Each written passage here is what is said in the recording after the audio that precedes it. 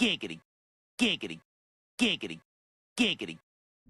What's up guys, so today we're going to talk about drum triggers. What are drum triggers, you might ask? Well, it's a secret at 200 BPM of course. No, but seriously, it's a sensor that attaches to the head of your drums to replace your traditional sound with whatever sample you want. Kinda like what I did in the beginning of the video.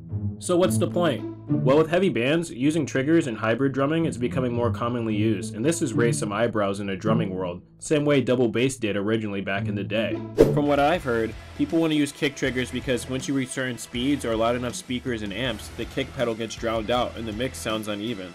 I noticed with triggered and electric kits, you get a level of consistency almost impossible in an acoustic drum set due to the triggers. And so we can let guitar players have a pedal board with more buttons on the front of a plane but get mad at a kick trigger. It's kinda dumb how double bass is turned into the Olympics of speed instead of who's the most creative with it. Did we forget that this is music?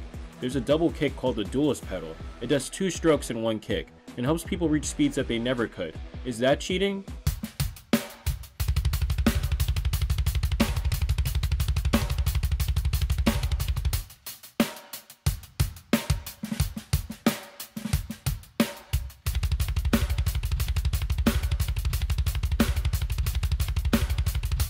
When you think about it, the only way you can cheat in music is pretending you made music. I like my drums to sound like actual drums and not some perfectly tuned and sampled machine, but that's just sound I'm going for, and I sample from time to time. This is probably only beginning, and we should get used to the hybrid drumming and embrace it. More tools for music has never been a bad thing, and I don't think anyone should see it as such. But what do you guys think? In the world of music, is there such thing as cheating or faking it? And what's your opinion on drum triggers as a whole? My name is Johnny and I make other videos on metal. You can catch them over here. And until then, I'll see you later. Peace out.